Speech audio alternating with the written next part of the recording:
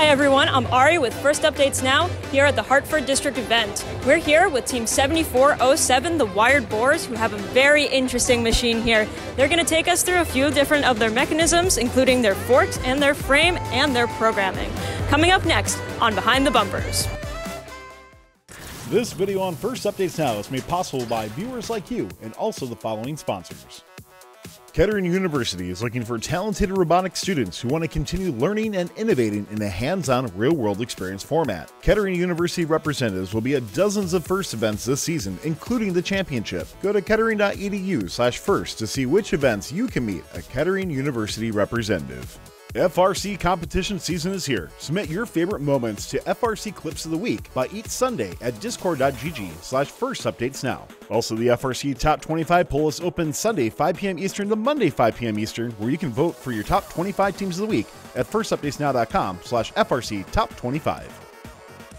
I'm here with William, Sherry, and Sid to take us through a few of their different mechanisms. Can you start with the intake and forks mechanisms? Those are some of my favorite things that I've seen out on the field today. Sure, so this is our cube intake. It allows us to intake cubes from the ground, and what it does is that it intakes with these rollers, and then it'll intake into this area where we have this shield, and what this allows us to do is actually hold a cube in here and not hand it off to the claw. And so we can keep this in and score low, which allows us to do floor cube low scoring really, really quick. But if we want to score in a higher node, then we can pick this up into our claw with a handoff and then score into higher nodes. We also have this climber here. So what this allows us to do is buddy climb.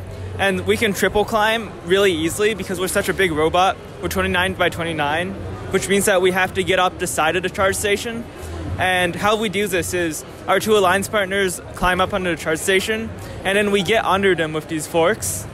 Do we want to put them down? Yeah.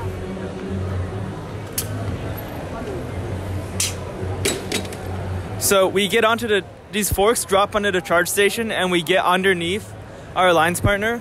And what happens is that we react on the underneath of the robot, which allows us to climb upwards.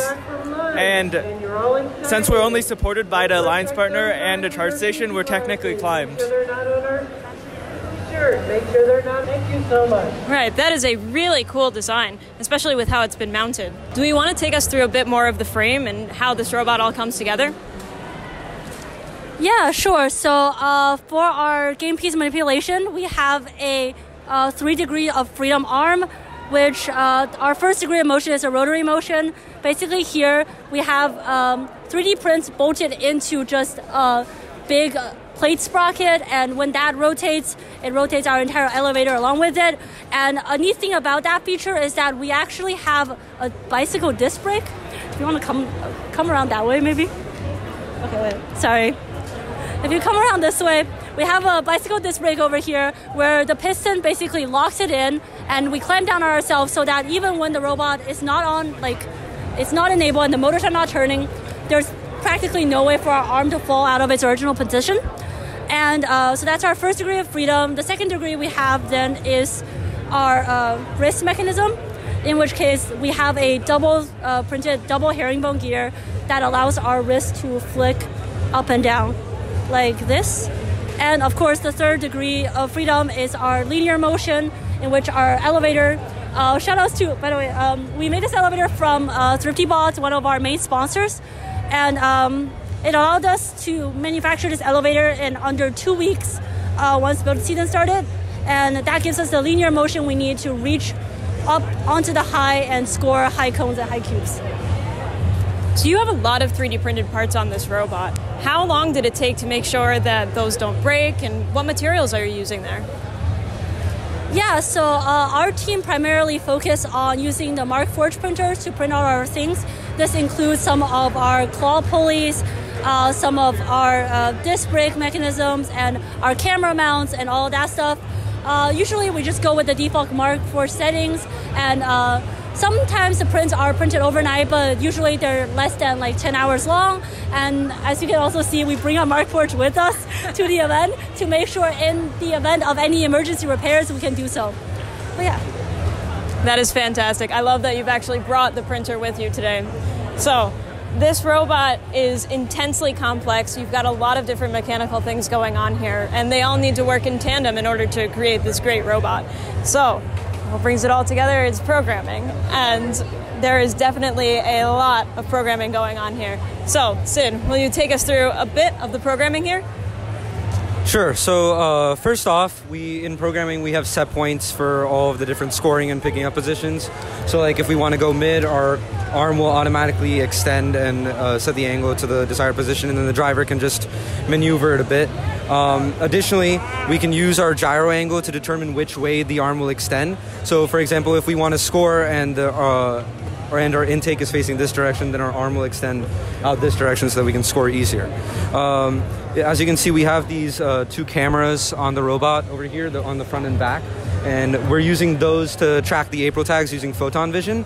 And we're using them not only in auto, but also during teleop, because we managed to get auto routing working. So the operator can use this numpad over here to select a scoring position or a position on the field. And then when the driver holds a button on their controller, the robot will automatically route to that scoring position, and then the operator can extend and drop off the pieces. Additionally, we have an IR sensor on the claw over here that we're using to automatically grab game pieces, and we can have different like IR set points for like different positions. So for example, if we're grabbing from the floor, we can have a different IR threshold. If we're grabbing from the double station and we want to differentiate between cones and cubes, we can have different thresholds, so the robot knows, or the robot can like auto grab pieces when it's ready to. Great, thank you. All right, one last question for all of you. So you've been an Open Alliance team this season. We've enjoyed having you on the show. So how has that benefited you, and how has that impacted you as a team? Well, I guess I can go first, and if my teammates have anything else to add, feel free. So I think personally, being Open Alliance has been a wonderful experience. I'm part of the more mechanical side of things. I think being Open Alliance encouraged us to document more, and also it encouraged us to share ideas with other teams and potentially iterate our design upon seeing other teams' designs as well. And also, I guess when it comes to the climber, it was really exciting to see other teams with similar concepts when everyone's robot reveals came out. So that was really exciting for us. And we know that some teams have personally reached out to us and said, thanks for sharing our design. So that was super cool to hear, and we're glad that Open Alliance has been a wonderful opportunity for us to participate and engage with the FIRST community more. Thank you. All right, so can we see this thing in action? Okay, so first I'll demonstrate the cube intake. So as you can see, it can come down without the arm and to just grab a cube for like low scoring, but then we can, But then we can also bring our entire arm down to pick up the claw. And then what we can do is we can extend once we have the game piece to, for example, mid. And then once we're here, we have operator controls for setting up the scoring and then dropping it off into the scoring position. So then we have different positions for mid, which we just showed you. For high, we have a low scoring position over here. And then we also have picking from the double station, and it can do all of these from either side. So if we were to rotate the robot, it would do it from the other side. Okay, well, thank you very much, 7407. Definitely a cool robot that you have here. Looking forward to seeing it on the field more here and at District Championships coming up next week. So good luck with the rest of the competition. Thank you. This video on First Updates Now is made possible by viewers like you and also the following sponsors. Kettering University is looking for talented robotics students who want to continue learning and innovating in a hands-on, real-world experience format. Kettering University representatives will be at dozens of FIRST events this season, including the championship. Go to kettering.edu/first to see which events you can meet a Kettering University representative. FRC competition season is here. Submit your favorite moments to FRC Clips of the Week by each Sunday at discord.gg/firstupdatesnow. Also, the FRC Top 25 poll is open Sunday 5 p.m. Eastern to Monday 5 p.m. Eastern, where you can vote for your top 25 teams of the week at firstupdatesnow.com/FRC Top 25. Don't forget to like, subscribe, and ring the bell to stay up to date on our new videos.